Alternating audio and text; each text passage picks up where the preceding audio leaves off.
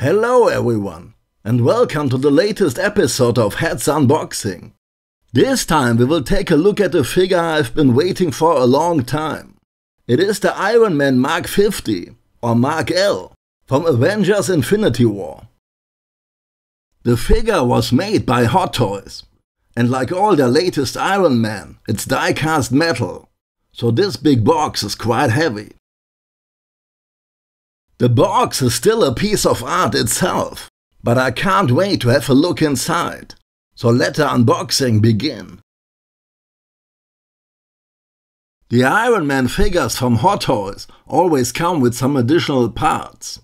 With this guy we get some extra hands and a Tony Stark head. Before we can take a first look at this figure, we have to remove all these sheets. That can take a while. But I'm not complaining. Over the last years I got a lot of Iron Man from Hot Toys, and they all reached my home safely and undamaged. I'm very glad I was able to record the first part of the unboxing on my balcony, so you can see how amazing this guy is looking in the sunlight. If you compare this Iron Man with the figure Hot Toys did 10 years ago, it's really a big difference. Switching from plastic to die-cast metal was also a great idea. There are some more parts hidden in the box. This Iron Man comes with some weapons, and of course we get a base and some batteries. I have to admit I'm a bit disappointed by the base. It was only a few years ago when Hot Toys did real diorama bases with rocks and concrete. These days we get just a painted plate. Hot Toys, if you are watching, you can do better. One of the most amazing parts is always the Tony Stark head. Once again the people at Hot Toys have taken great care to make it as realistic as possible.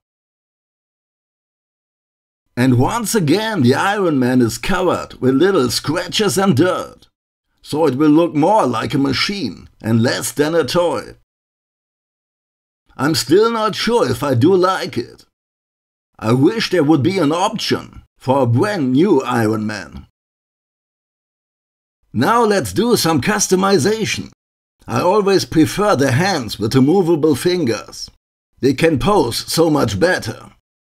And as you can see, the hands are very easy to replace, unlike some other parts of this figure. For the right arm, I decided to use one of the small guns that came with the figure. It is very nice looking.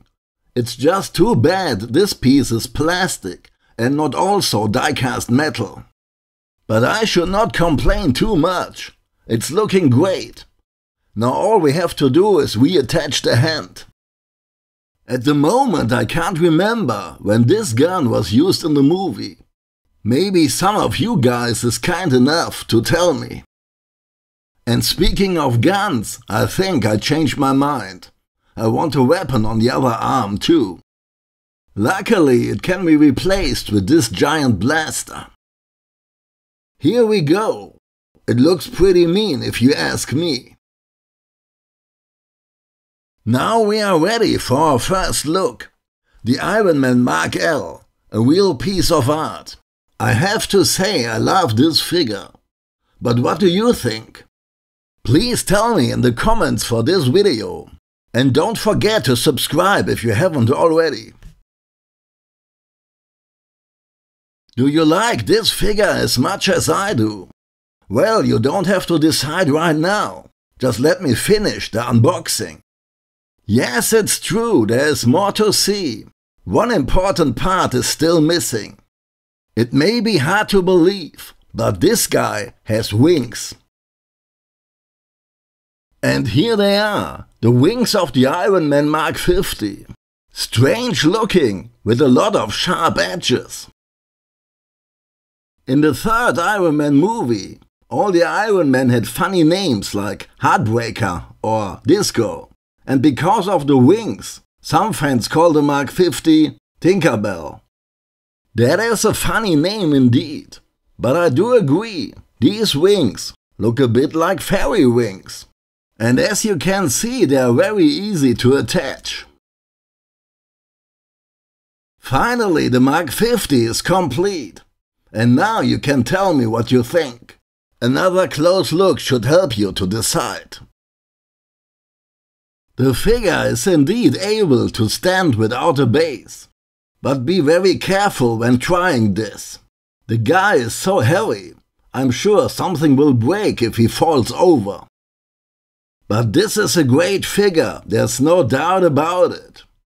Probably one of the best figures Hot Toys ever made. If the upcoming releases will be that good, we all can be very happy. And that is all I wanted to show you this time. I hope you did enjoy this little video. Thanks for watching till the very end. If you subscribe to the channel, I will talk to you again very soon.